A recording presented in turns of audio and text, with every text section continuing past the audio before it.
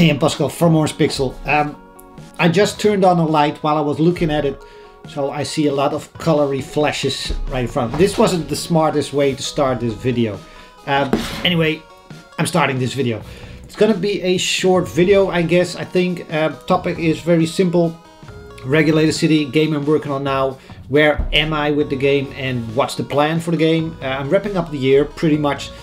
Next week there will be an end of year video talking about everything, how this year was for Orangepixel, of course Residual, Switch releases, a bunch of things. And the week after that it will be the first video of the new year, and I will talk about the ideas and plans I have for the coming year, because I have a bunch of those. But today, Regulated City, where are we and where are we going with it? After the intro.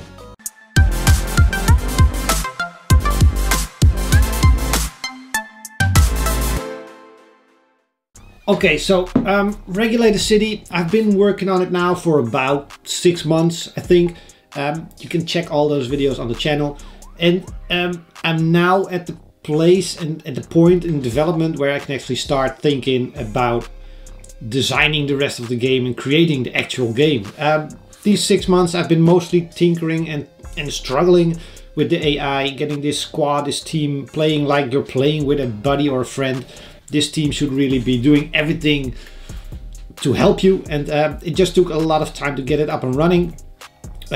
Maybe a little bit too much time, to be honest, but I talked about that as well in recent weeks. But it's up and running now, and just the last couple of weeks I've been breezing and pushing through so much content and new stuff that the game is really growing very rapidly, and I feel kind of confident that I can still manage to get this game done and finished within the next 4 months, make it 5, just to add a little extra. I'm very confident that it can be done, and as talked about on this channel many times before, I try to create games, either small games within 6-7 months or bigger games within 9 to 12 months. So it's still possible for this one. And that's what we're gonna try in the coming year, pretty much. So for me, the fun part of development starts now in the recent weeks, as I create a bunch of fun things and add features and ideas. Like this week I added the garage doors in the street level. They can now open up and throw a bunch of enemies at you. I'm now working on a security system so that a level can have a computer that operates the security cameras spread around the level. These cameras, if they detect you, will spawn enemies, more enemies, so you don't want to be detected. But you can also try and find this security cam office computer thingy and just turn off the cameras and have a much easier experience in the level. Adding a bunch of features like that to the game is a lot of fun. Now that I know that everything else works, the core mechanics are working, it's just a bunch of these ideas, just throw it all in there, see what works, see what's fun, and that's really the fun part of game development. And I, of course, have written down a huge amount of ideas on the list.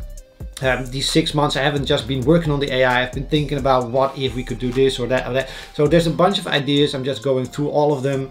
Of course I have a huge amount of graphics thanks to DMAC, the intern Dylan. Huge amount of graphics we can use, and I'm also actually adding some more. Now that I got some time to do that, I can actually do some of the pixel art myself again. Been missing that a lot, but DMAC is still doing a bunch of extra things. Already had some interesting ideas I gave him, and we'll see where that all ends up. So this is the fun phase. I now just have to figure out how much time is there still available to spend on this game. Content wise, I need to create levels, I need to create some more artwork, missions, pretty much everything that you need to play games. There is a couple of things there, we just need to create more of that. So that's going to be the main bulk of work, content. I'm also working on the city map and everything, pretty much everything content wise. It's just everything you see, everything you can interact with.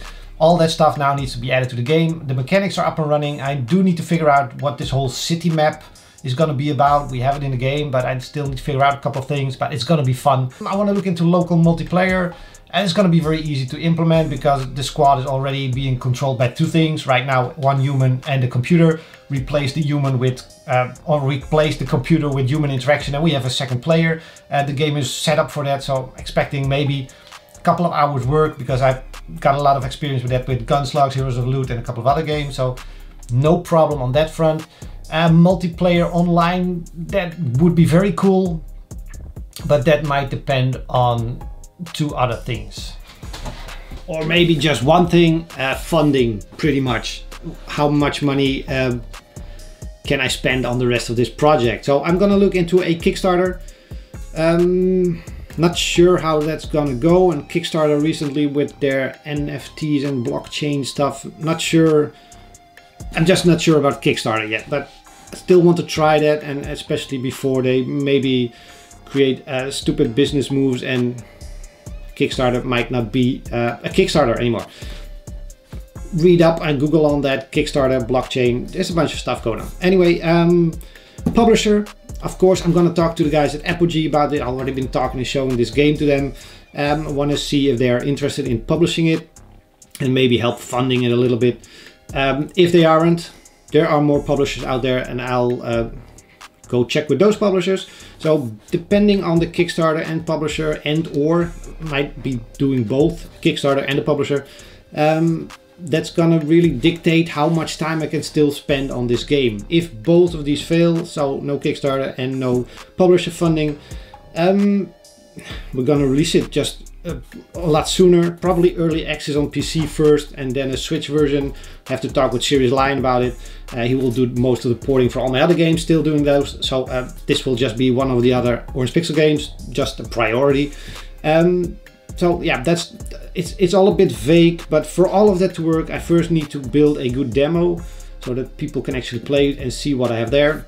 And maybe, and I'm against these things, but maybe I'll do a design document just stating my ideas and what this game is going to be about. All the vague ideas, not all are finalized, but some of them are there. I just have to write it down, have a good document to show, and that should help with convincing publishers or Kickstarter backers, pretty much everyone, that this game is going to be worth it in the end.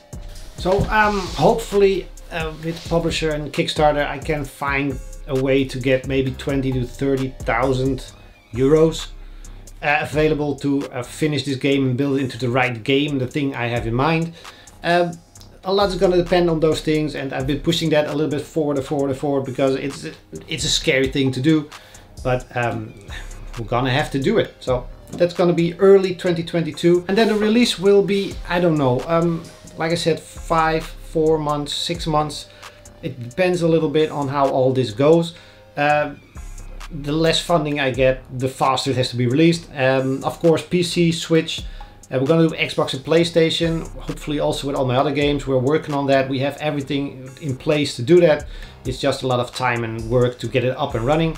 But it's going to be on the consoles and on PC. iOS, Android, not sure, maybe, possibly, perhaps. Still have to look into that for Residual as well. But for this game, I just want to focus more on PC and console for obvious reasons. I've mentioned it many times. It's a much better market for premium games like mine. Mobile market is very, it just moves up and down, and it changes every few months. There are changes, and you have to update your game to keep up with those changes that Apple and Google push down. And PC and console is just a lot better if I can get there for most of my business stuff. So that's my main focus. I can also do a lot more with my games if I focus on the bigger devices and not just on mobile. So we'll see. Maybe there's a mobile version somewhere in the future. Maybe not. Not sure yet on that one. But what I am sure of is that this game is gonna be the first, well, the first new game I'll be releasing next year.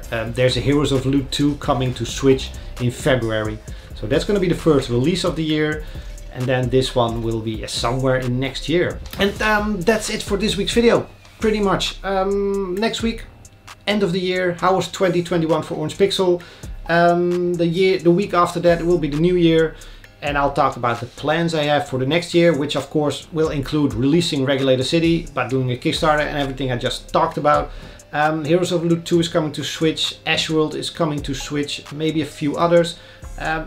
A bunch of things I have already been planning and thinking about for next year. So stay tuned for the next couple of weeks. And after that, I will probably have a bunch of new things to show you for Regulator City. I already have a bunch of new things, but I'll keep them for a couple of weeks from now, so that I can also take a little break during the holidays, even though the holidays are in the weekend this year. Christmas is in the weekend. New Year is on a Saturday. It's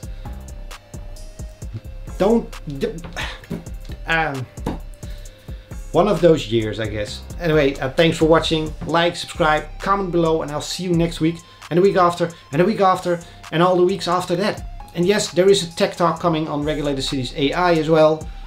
I heard all the comments on last week's video. I'm gonna do that video pretty soon. So thanks for watching, stay tuned, and I'll see you next week. Bye.